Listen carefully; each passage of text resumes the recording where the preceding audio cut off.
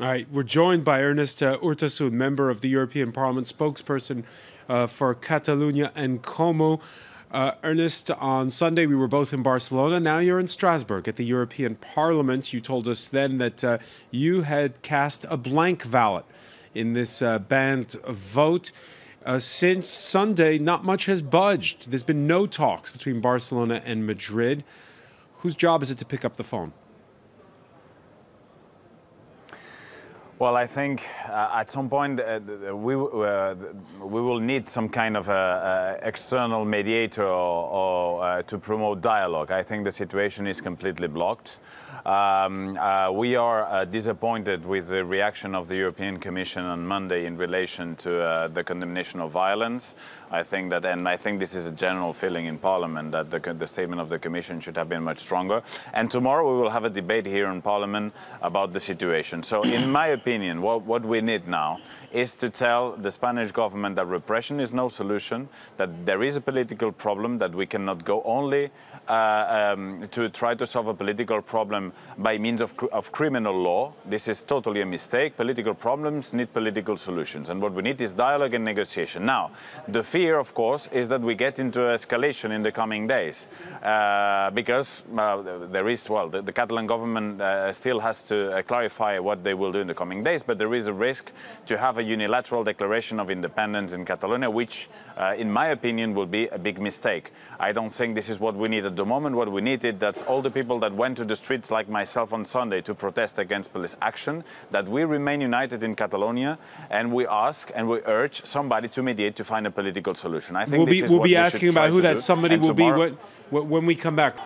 Ernest Urtasun, the ups and downs of Gerard Piqué, a bit of a capsule of, well, Spain torn apart over what's going on in Catalonia.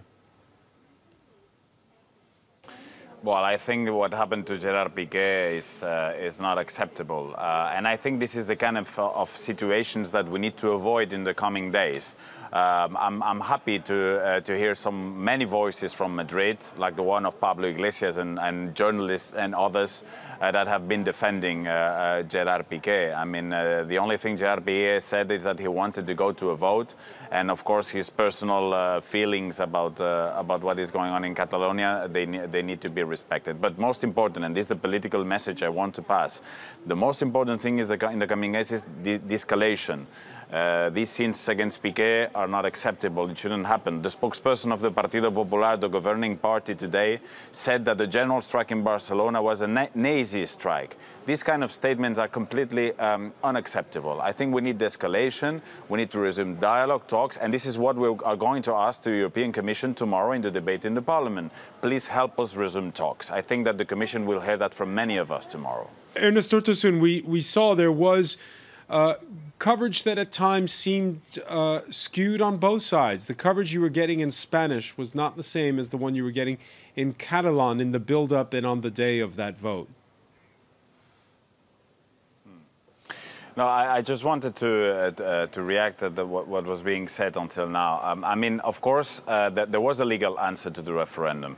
But the legal answer was also a decision taken by the central government. There could have been a political answer, which have been much more smart.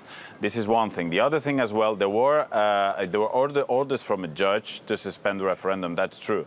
But the way it was done, this is a decision of the Home Affairs Minister. It could have been done otherwise without violence. And this is absolutely under the responsibility of the Home Affairs Minister under Mariano Rajoy, that, as I said the other day, he should immediately resign. I completely don't agree on that. And of course, on the things that are happening today in Catalonia, I myself tweeted 5 minutes ago against some harassments to the press. I mean, no half words about that. I mean, we have to be very clear. But I also have to say that the majority of people in Catalonia are today protesting in a pacific way. Before we ask but Ernest, I'm sorry, but have you seen how police officers have to be evacuated from hotels where they have been taking shelter because there's pressure for them to abandon Catalonia? What do you think? What do you think when you hear people in Catalonia calling police officers murderers and killers? And as I said at the beginning, insults also in front of the hotels of the police officers, and what happened to some journalists today in Catalan Parliament as well, are unacceptable. But I want to be very clear on that. Don't use these events, which are absolutely regrettable and condemnable, don't use these events to portray a violent general strike today in Catalonia. That is not correct. I mean, we have to, both things are true. Those events are not acceptable. Protests today in Catalonia were peaceful. I think we have to be also very clear on that. Ernest, Urtasun, who do you think can help bring both sides to reason?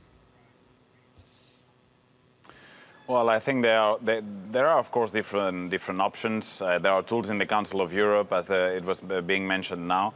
But I think the most important thing for us at the moment is to break a bit the silence of the European Commission, and that is what we will intend to do tomorrow. I think that at least what we can expect from the European Commission is not only to condemn violence, but to make a call to resume talks and negotiation. They are absolutely capable of doing that, and I have to tell you that Vice President Timmermans, who will be with us tomorrow, he will have to hear that from many MEPs. So I hope tomorrow we will manage at least to make the European Commission to move. Then, in a practical matter, is the European Commission the one that needs to do practically that, or is there any other bodies? These we can discuss. I think this is something that we can study in the coming days, but at least we need the Commission to make a clear statement about that. What's going to be the impact of this standoff on the rest of Europe? Well, I think that there is a general feeling in the European press that the silence of the European Commission is not very acceptable. I think during the press conference that the spokesperson of the Commission, Mr. Margaritis, did on Monday, he was pushed by many journalists that were not understanding why the Commission was using these double standards on freedom and fundamental rights. Very tough in some countries, but when it comes to other countries, more silent. I think there is also a problem of credibility by the side of the European Commission. If there is not a clear stance in favor of fundamental rights, also in a country like Spain, their credibility is at stake, and that is something that we will tell Mr. Timmermans also tomorrow.